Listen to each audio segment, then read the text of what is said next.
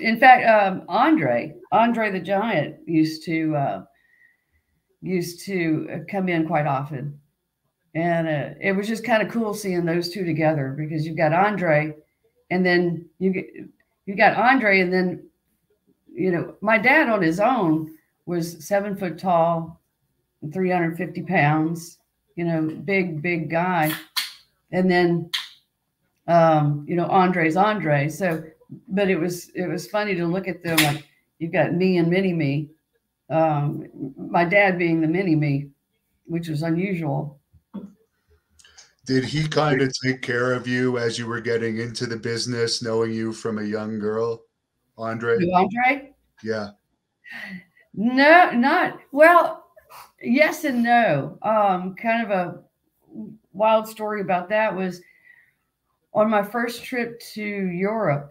Andre was on the trip. He was on the tour, and I was going over there for the first time. And so Andre had told me, I guess I had won the title. So Andre says, "Well, yeah, Robin, you're too young. I mean, you're too skinny to be champion." So his idea, he thought it'd be best to put about 30 pounds on me. So he says, "That's what we're going to do. And what I want you to do is I want you to, for every meal, I want you to come sit by me.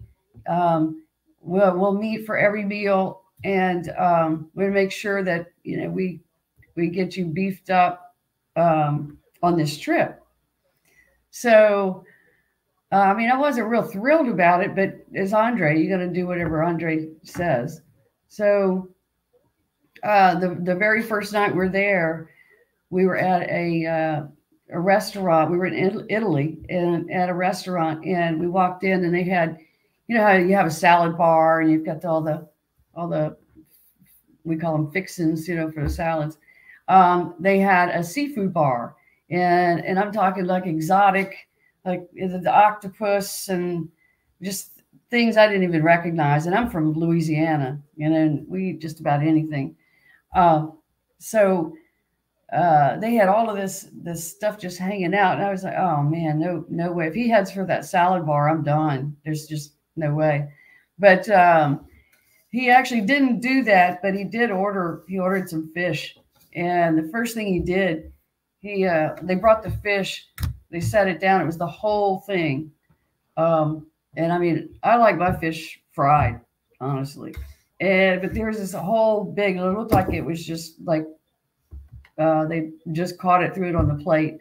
But the first thing he did was just pop out the eyeball and eat it. And I don't know. I thought I was going to lose it right there. But I said, oh, ho. There was no way I could even sit for another meal. So I took off. I actually kind of excused myself, went back to the hotel. And God bless him. I mean, he was so angry.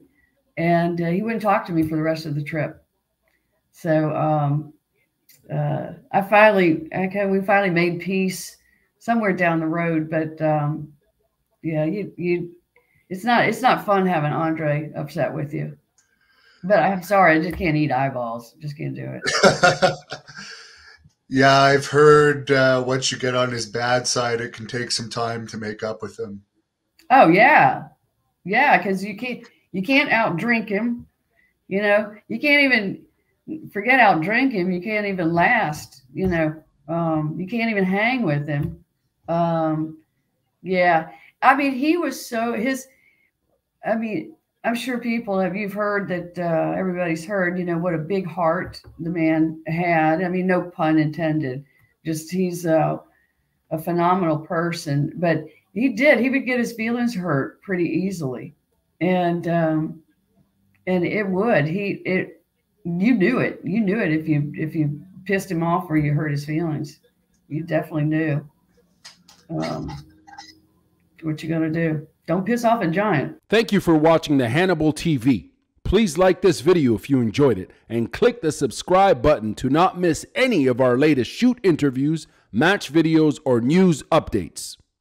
Support us on patreon.com for $1.99 a month to watch our full shoot interviews ad-free and help our channel grow. Follow us on Twitter at the Hannibal TV for instant updates.